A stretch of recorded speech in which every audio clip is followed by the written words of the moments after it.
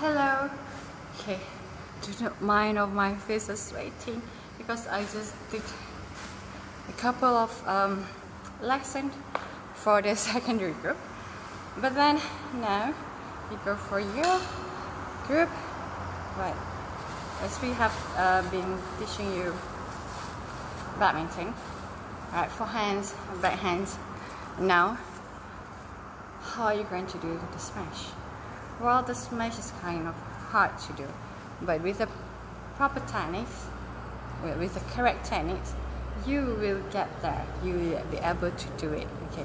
So as for today, I need this and the rackets. Okay. Why I don't use shuttlecock? Because we are learning. Okay, we are learning about how to do the smash. Well, the shuttlecocks are quite heavy, which is when you toast it, it's gonna drop very fast.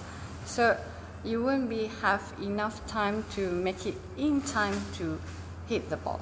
Okay, but before that, just do it without the plastic bag first, and make sure you do all the drills, you do all the warming up, all the drills that I already taught you, and remember to do the forehands, backhands, and you move to the side, to do this, to the side left, to do this, to the back right, to do this, and then to the back left, to do backhands. Okay. So now, smash. Okay. You always see that person who do smash will jump into the smash, but it's very hard to happen to me.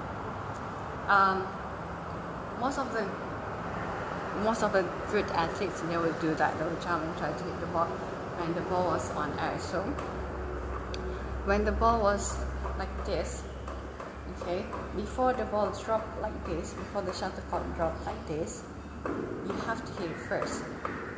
So then only you can make the ball in contact with the racket and go sharp to down. So that's the smash meant to be.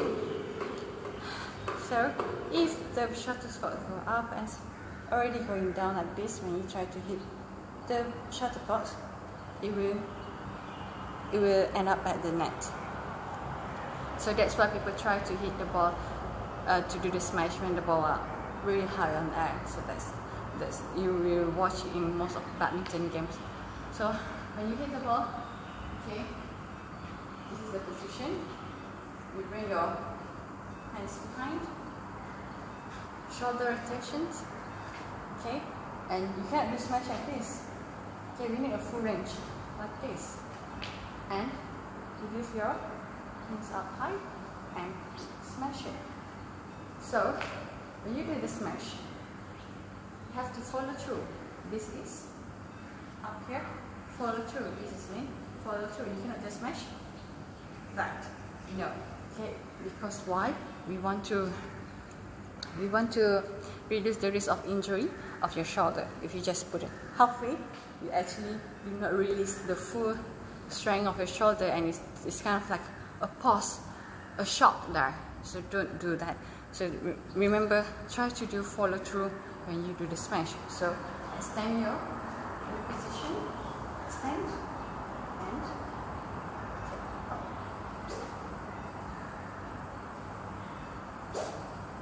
okay, this position. So something like not something like that, just it's like that. How to do the smash? Why you see just now why I jerk my knee a bit high, okay, my heel a bit high, because I want to get the distance, the height of the shuttlecock. So that's the techniques of doing the smash, right? And how we're going to practice with the plastic. Yeah.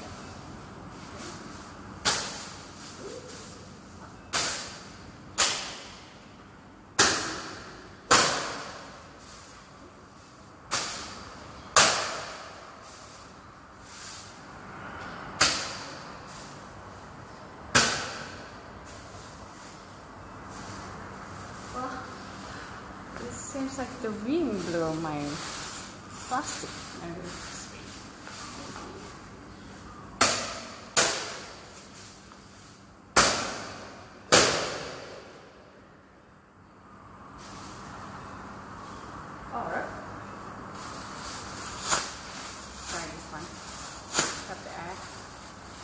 I'm trying to improvise everything wherever you have, because if you do this, yes, the ball will go up, but by the time you smash it, you're gonna be flat. Let's just try it, okay?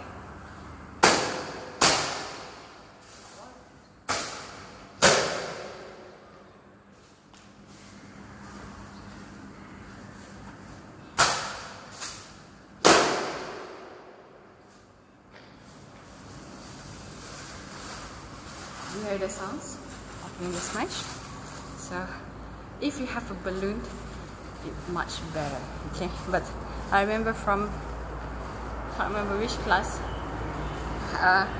I wanted to do a balloon challenge, but they said they don't have a balloon at their house. So I'm trying to think out of the box. So I come up with a plastic bag and try to release the plastic bag as high as you can, and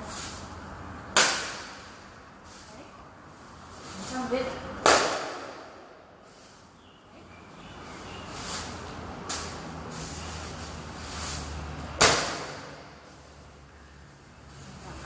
Okay, you also can use plastic bag for your skills.